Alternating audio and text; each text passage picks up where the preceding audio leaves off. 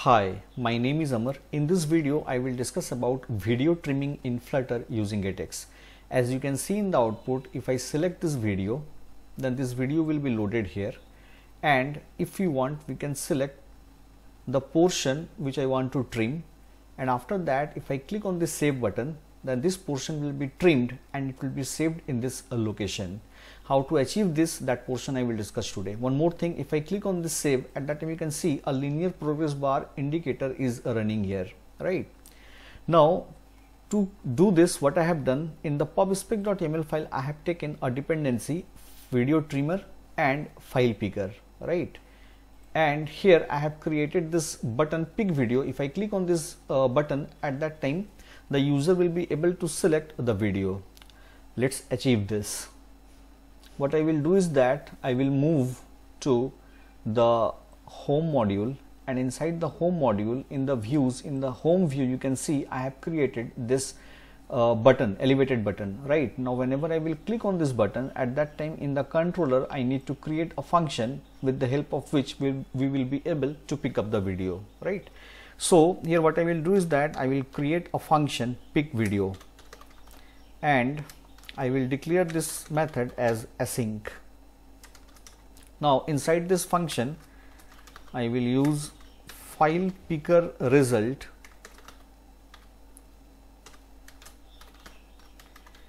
equals to await file picker dot platform dot pick file.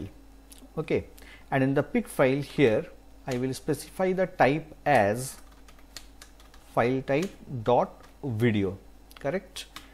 And here I will use allow compression as false, right? Now here I need to check if result is not equals to null, then file equals to file. Here I will use result dot files dot single dot path. I will use the path of the selected video, and then what I will do is that I will use get dot to named roots dot video trim view, and as an argument here I will pass the file, right? Now if you can see here in the app routes, I have created this video trim view, and in the app pages for that particular route it is calling the video trim view, and for this view this video trim binding will be called. And in the project here I have created this video trim binding, the controller and the view, right? Now what I will do is that I will move to the video trim controller, and here I will write some codes. First of all, I will use final trimmer. This is provided by the package which we have taken in the pubspec.yaml file. I have created the instance of the trimmer, and here I will declare some variables where start value equals to, let it be 0.0 dot obs, and here I will declare one more variable end value, and I will also initialize it with the value this. Now what is the purpose of this, that I will discuss later on. After that here I will declare where is playing equals to, let it be false dot obs, and here I will use progress visibility. This visibility is this variable I am declaring is to control that linear progress bar indicator whenever the trimmed video is saved. For that I am declaring this variable, and I will also initialize it with false dot obs, fine. And in the on init method here I will call load video. This method I need to create, and to create that method I will come here and here I will write load video, this function I am creating. Which video it will load? The video which has been selected by the user. So here I will write trimmer dot load video, and after that which video file? The video has been selected by the user, and to get that video, here I will need to use get dot arguments. Fine. Now after doing this, what I will do is that I need to move to the video trim view file. Fine.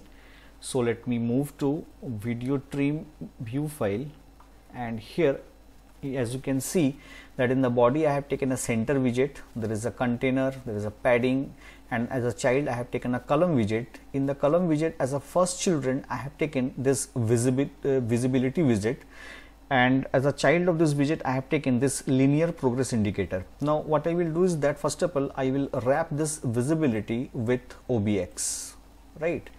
And here in the visible I need to write controller dot progress visibility dot value, right?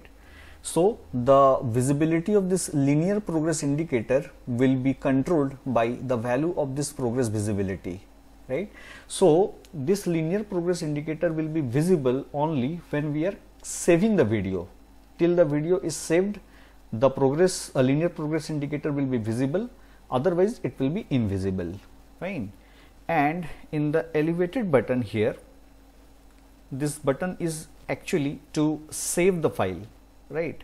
So here in the on pressed method I need to write controller dot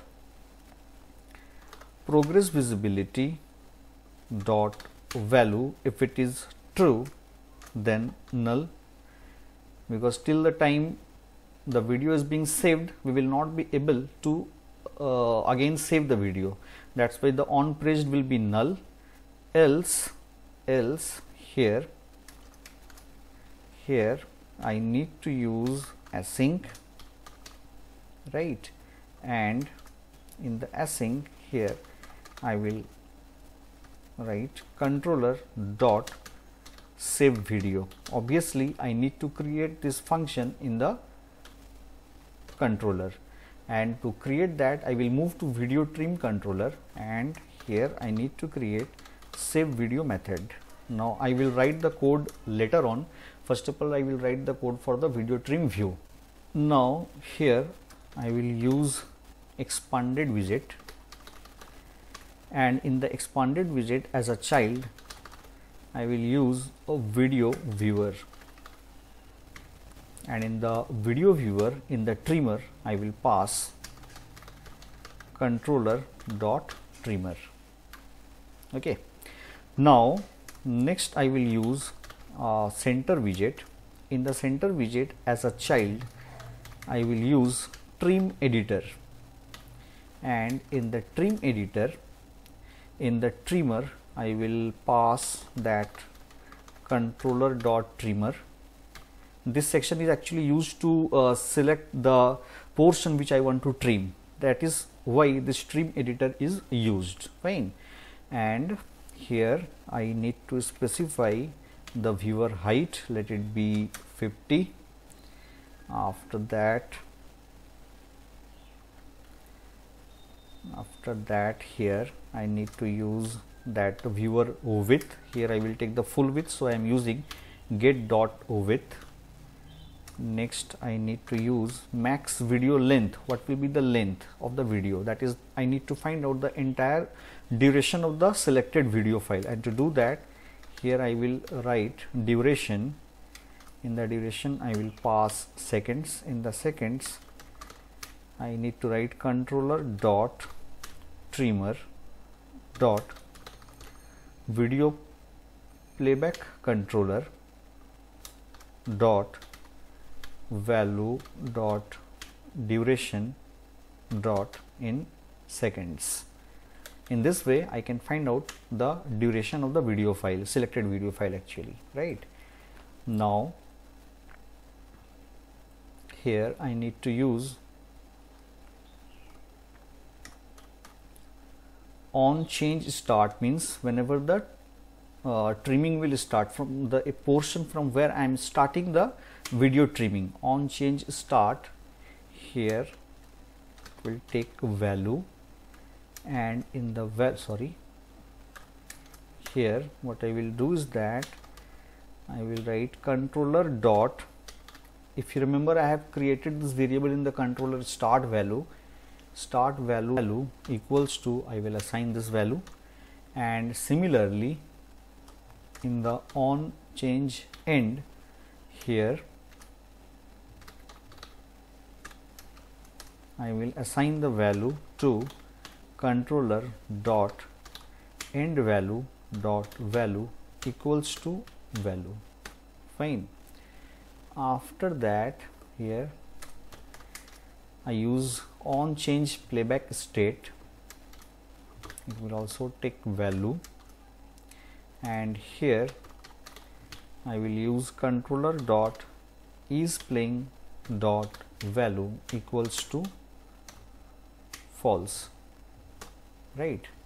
Now this is playing variable is used to control whether the video is being played or not. If it is playing, then the value of is playing will be false, true, otherwise it will be false. If the video is being played, then the value of this variable will be true, otherwise it will be false. Right.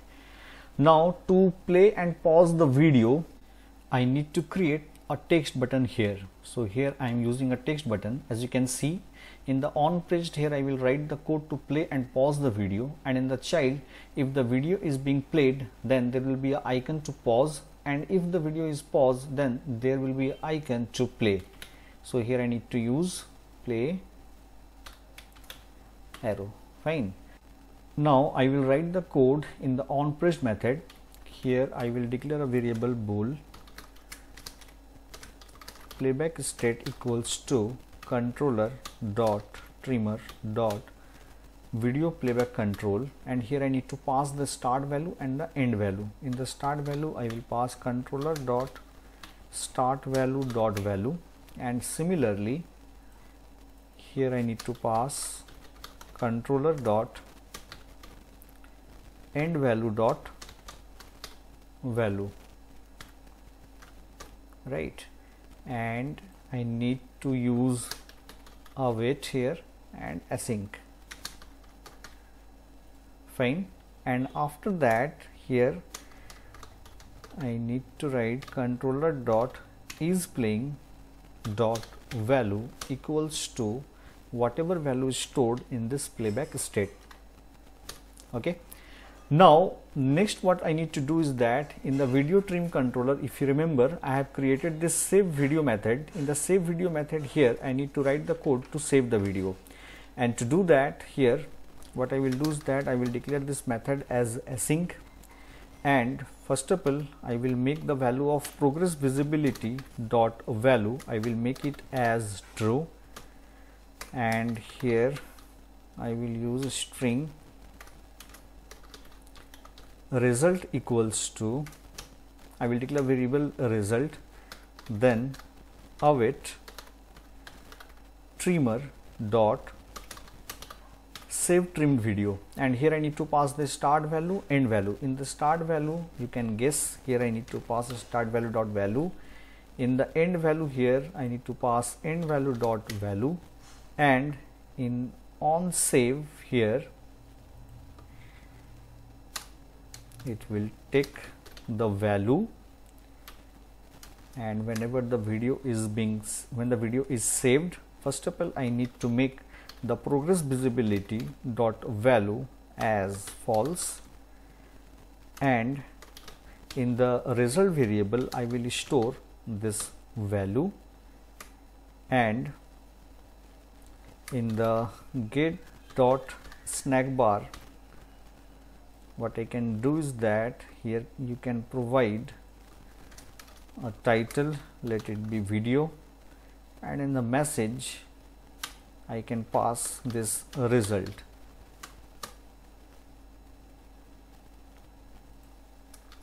Right, and here I need to put a semicolon. That's it.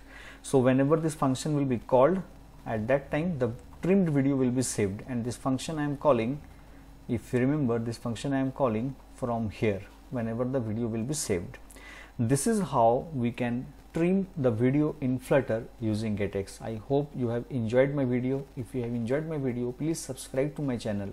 Thank you so much for watching.